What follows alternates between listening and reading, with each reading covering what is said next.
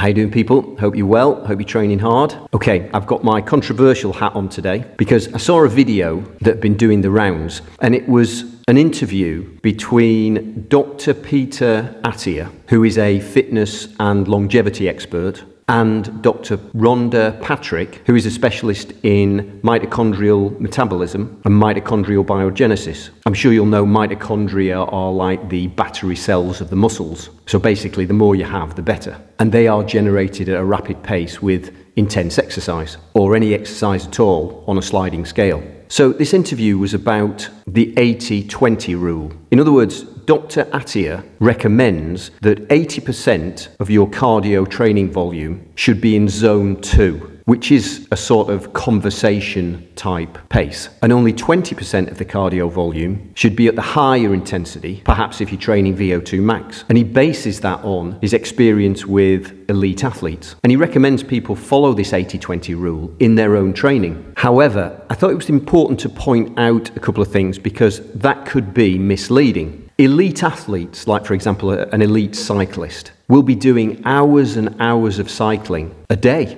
And their volume of training is no comparison to someone who is just trying to squeeze in half an hour 4 times a week. So I think the issue with that is that an elite athlete's training schedule doesn't really translate to a busy person that's just trying to fit in 4 times 20 minutes or 4 times 25-minute sessions a week. If the person with less time available was adhering to an 80-20 rule, far too much of their training would be at the low intensity. Now, Dr. Attia recommends around 3 hours of cardio a week, and of course 80% of that is at training zone 2. For me, I would say that the person that has less time available would be better off having a high intensity interval training session, trying to maintain zone 3 or above as long as you can. It's going to take a lot less time. 4 25-minute sessions a week of HIIT workouts is actually training pretty hard, and that's only a total of 1 hour and 40 a week. And this point was actually made in another interview with Dr. Martin Gibala and Rhonda Patrick about this difference between elite training schedule